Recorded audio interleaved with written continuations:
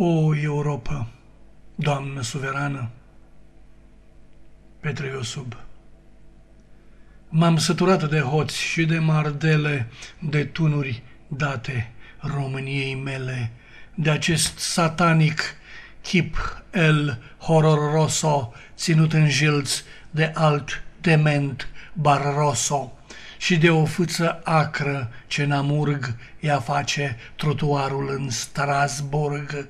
Dar mă înspăimântă încă altceva, că în curând le vom găsi pe Eba și Macovei înscrise în anale, în loc să-și plimbe ursul prin canale.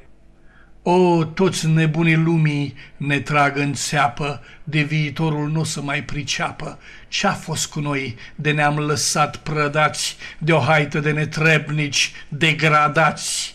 Genetic spun, ne vor ierta vreodată cei ce-or veni în istoria furată? Ne vor numi popor de criști drogați, ce doar în vis și în somn sunt revoltați?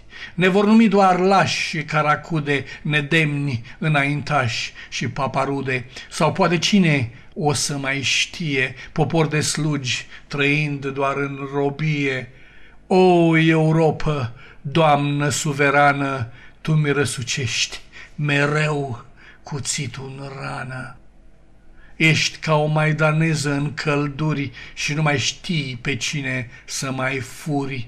Dar ai găsit dulău în România să-ți dea plocoane, să-ți mărești simbria. Ne-ai subt întâi petrolul, mai ții minte să-ți meargă jupâneasă mașina de război, și ai semănat în țara-mi doar morminte și nu ai da nimica înapoi.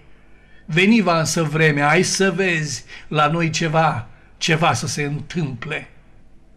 Și acest dulău cu chip de hurez va începe între zebrele ca să-ți cânte.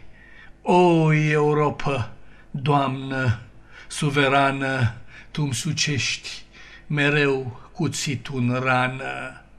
Ne-ai umilit destul, bătrână doamnă, și ne-ai furat mereu cam mișelește. Suntem și noi creștini, dar nu înseamnă să-ți fim iar slugi. Ajunge, te oprește! Ești nesătulă, doamnă, și atât. Ajunsa iarăși ștreangul tău la gât. Tu ne-ai furat și apoi ne-ai zălogit unor barbari veniți din răsărit. Și ai tăiat mereu felii din trupul sângerândei mele glii. O, Europa, doamnă suverană, ne răsucești mereu cuțitul în rană.